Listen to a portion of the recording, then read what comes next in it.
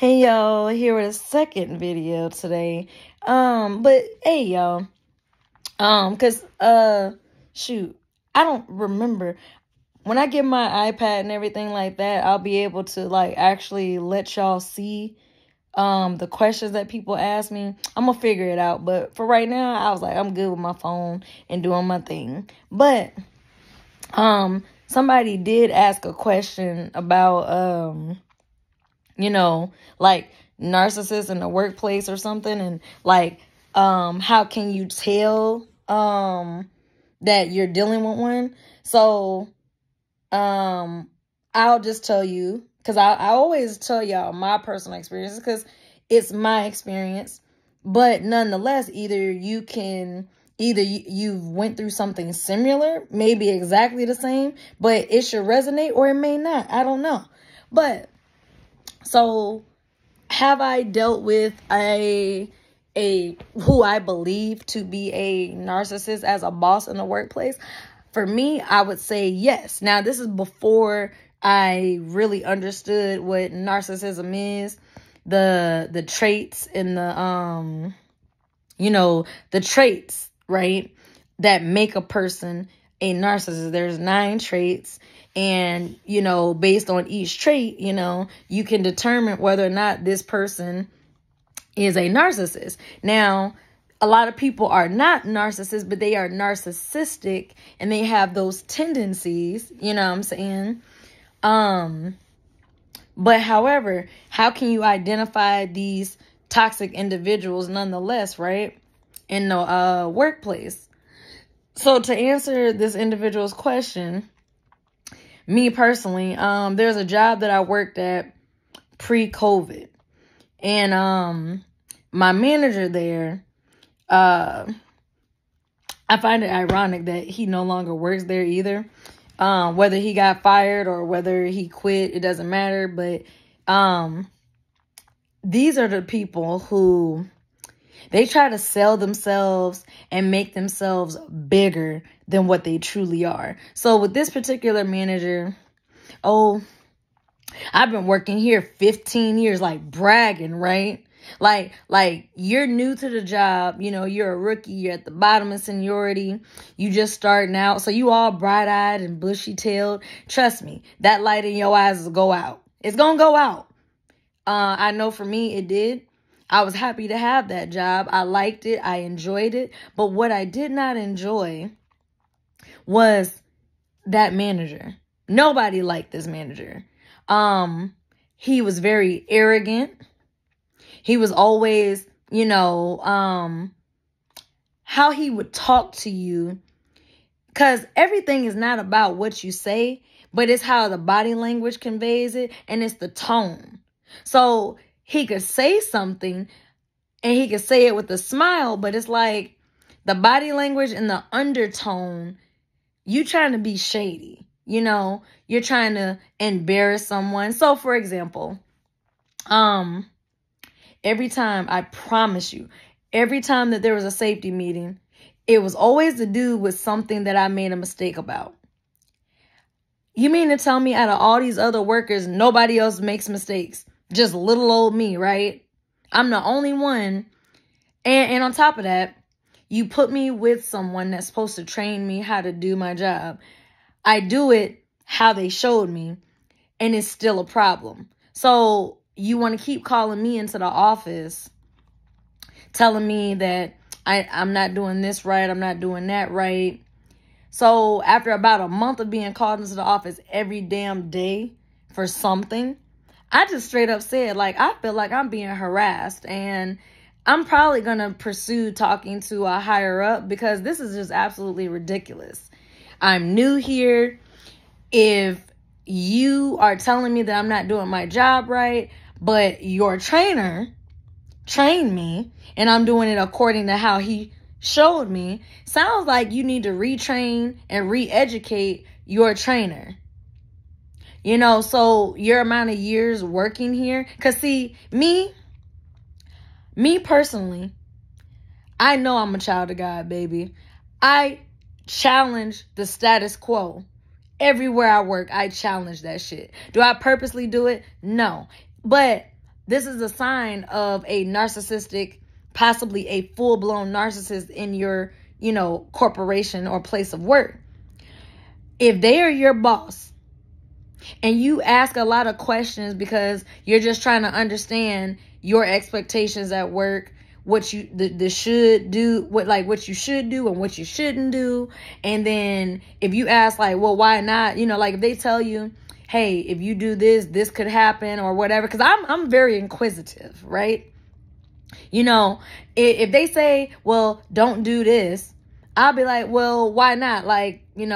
Then they'll tell me a story of what has happened in the past because of XYZ, and that's why they have all these new procedures, policies, and this and this and that. In other words, you conveyed to me that we rewrote our work standards because someone got hurt on the job very badly, or this or X. You know what I'm saying? I like for things to be broken down, all right? So, you have bosses like this that they brag on how long they've been working at the job and stuff. And then when you come along and you're very inquisitive, you ask questions, you got to understand, narcissists don't like it when you ask questions. Who are you to question me? Because they have the mentality of, who are you to question me? Why are you asking all these questions? Shut the fuck up. That is their attitude and their mentality. So that is a sign that something ain't right with them. Don't talk to me about how long you've been working here, but then when I come to you to ask you questions or whatever, or to tell you something, you blowing a head gasket because, oh my God, you just keep doing it. Oh, shut up. All right. Oh, and then here's another way. Problems go on or things come up.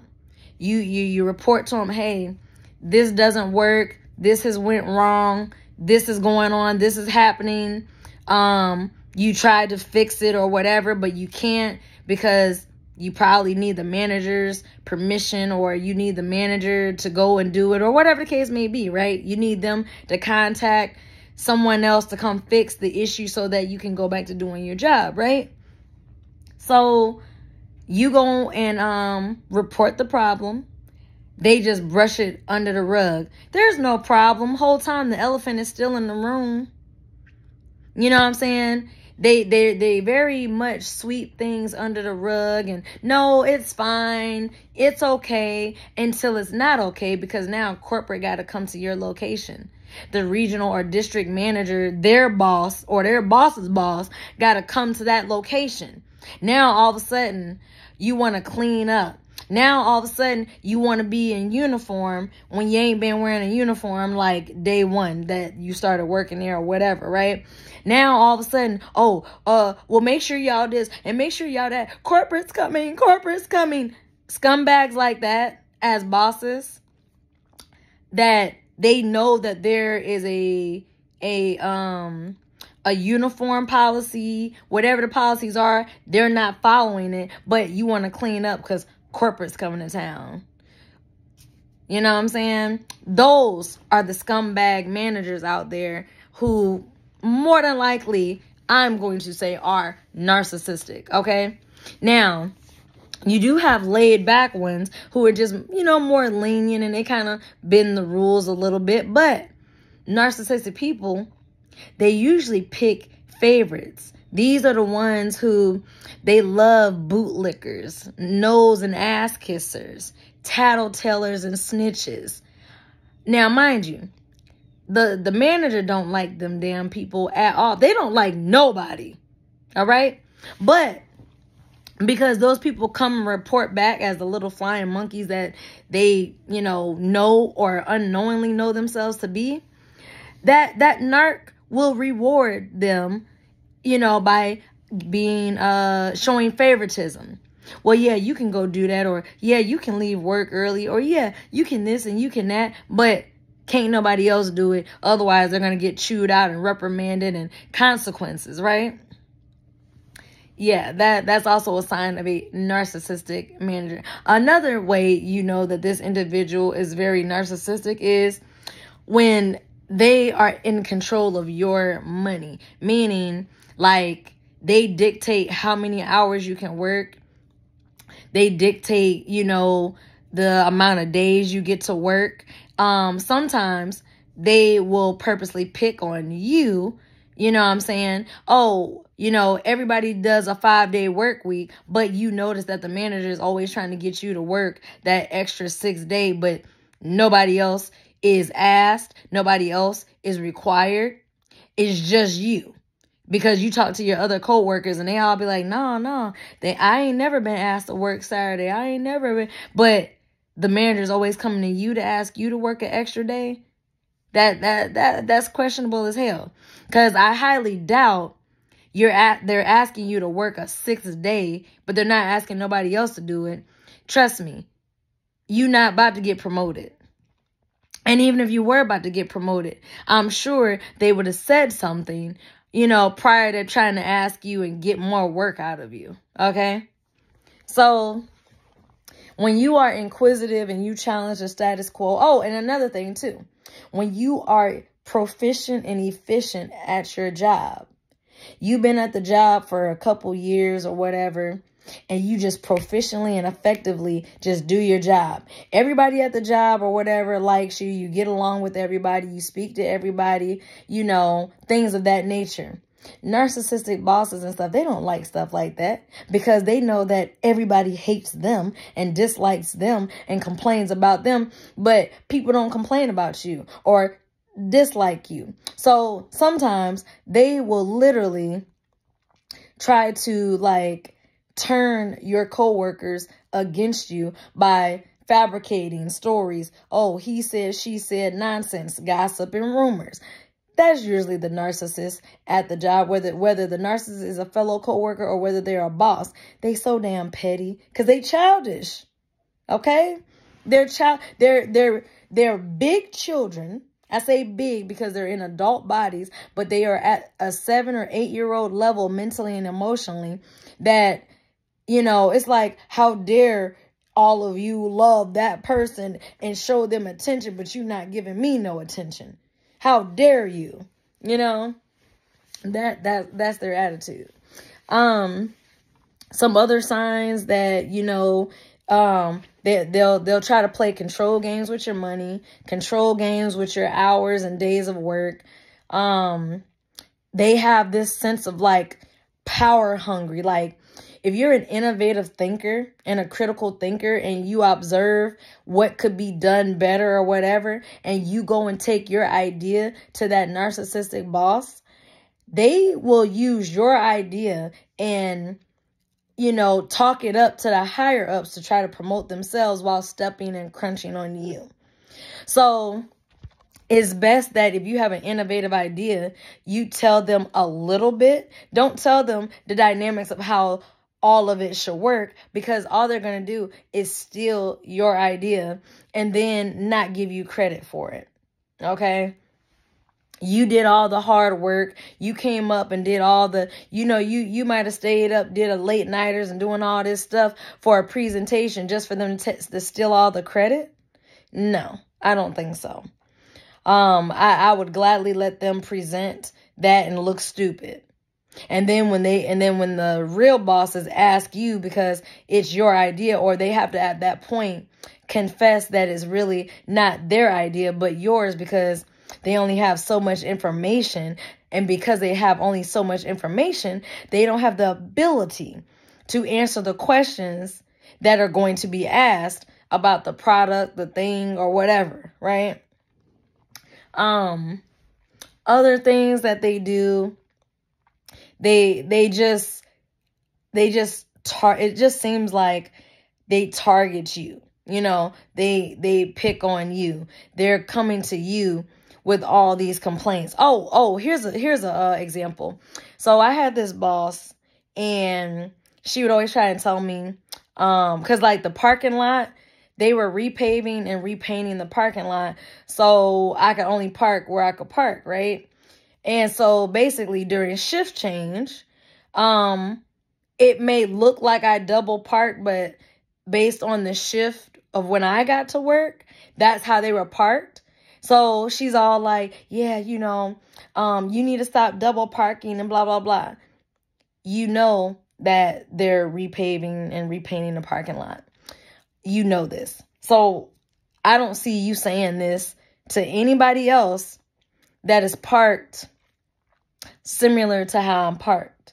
I don't see you saying that to anybody else, just me. So then when I threaten her that, you know what, call me in this office one more time, I'm going to talk to your boss about you and how I feel harassed by you, instantly. Not another peep out of her damn mouth. Not another peep about, you know, this and that and the third, because they like to nitpick. They like to fuck with you. They like to make it seem like you're just not good enough and you're not doing the job good. And then don't let them. Cause like, I had one boss who was like, well, I can fire you. I told him, I said, don't threaten me with a good time. Should I be walking now? Are you going to give me my walking papers now? Cause deep down, I'm calling their bluff. You need me more than I need this damn job. And I treat every job that way. You need me more than I'll ever fucking need you, because I got God. God gonna still pay my bills. God still gonna feed me, clothe me, keep a roof over my head. God got me like that. So fuck this motherfucker. And you know what? I'll sit there and I'll call they bluff. I'll be like, well, should I quit now? Because I already know that if I suddenly quit, your boss is gonna be like, why did this person quit? Why is this person about to leave? You know, why this, why that? And they can't answer the questions. Narcissists hate being asked questions by their bosses, by their people that's under them. Narcissists cannot answer questions. You play 21 questions with them and they start getting all mad and upset and agitated and irritated.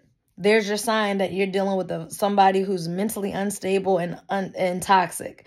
You know, because it's not like these jobs do psychological evaluations. If you have about 30 crew members that you work with, trust me, you're working with at least one psychopath, one sociopath, one narcissist. So that's 3 out of about 30 people that are dynamically unfucking stable. So beware, be careful. You know, don't walk around all paranoid, but just peep game. Watch people, listen to how they talk. You know what I'm saying? Me, I'm a very likable person. So I go to my jobs. A lot of my coworkers like me, bosses as well. However, the ones that don't like me, I just chalk it up to spiritually, we are spiritual enemies. You know, I'm of the light and you are of the darkness. Shoot, that's how I chalk it up. The way I look at it is I tolerate you, I deal with you, and I move along. And then all they do is bitch and cry and complain. They never talk to me. They always avoid me. They this, they that. Yes, as I should. Because technically, you know, as a Christian, the Christians anyway, the Bible told you that there are certain people you should shun and excommunicate and, you know, ignore, shun. Okay, but the church hasn't done that. And you wonder why the church is the way that it is right now. Crazy as hell. Because you did not shun and excommunicate people as you should have. You know? But another way to know is, does that person grieve your soul?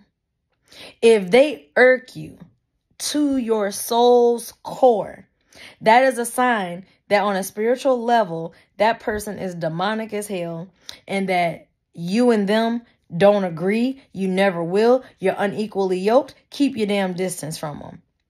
You know, say as little as possible. Hi, bye, keep it pushing. You know, because at the end of the day, it's all about remaining professional, you know, doing your job. Because you're not at the job to make no damn friends. You're at the job to do your job, bring home a paycheck, and you going about your business. Now, if you make friends, or, I mean, when I say friends, they're your work friend. You know what I'm saying? But if you've never hung out with this individual outside of work, they are not your friend. Okay? Because you have a different set of friends. If you have friends, you know what I'm saying? Because some people, their friends are their family members, you know, and they hang out with their family outside of work, you know what I'm saying? And if they're not with the family, then they're by themselves as loners. That's okay. That's fine. That's dandy. That's kind of how I am. If you're not family, you know what I'm saying? Or I might have that one friend that is not in a blood relation in any way that I might go kick it with. But as far as friends, no, these are just co-workers that, you know, you just get along with, you chop it up with, you're just trying to get through your work day until the next day. You know, because 9 times out of 10, when you off and you at home, you don't talk to them, you don't text, call, none of that, right? So that's your work friend. So just understand that there's levels to friendship. There's levels to, you know, all of that, right? But anyways, y'all, so to answer that person's question, those are just different signs that you're working with a toxic boss, a dysfunctional boss, you know, a mentally, emotionally unstable boss. Something is wrong, you know, when all these things are taking place, okay? And see, a lot of people just chalk it up to, well, that's my boss. They make my life a living hell. They just accept it. Also, something else, if you reached a point where you're willing to move on from that job to another job for, you know, better workplace, you know, that job is closer to home, so less gas, less mileage, traveling, that job pays more money, whatever it is, if you're looking to move on from that job to another, they get real damn salty. Because if you give a 2-week notice and then they start, you know, telling you ain't got to come in, they start playing with your hours and times, and they start acting real funny, that's how you know they booty hurt. They booty hurt.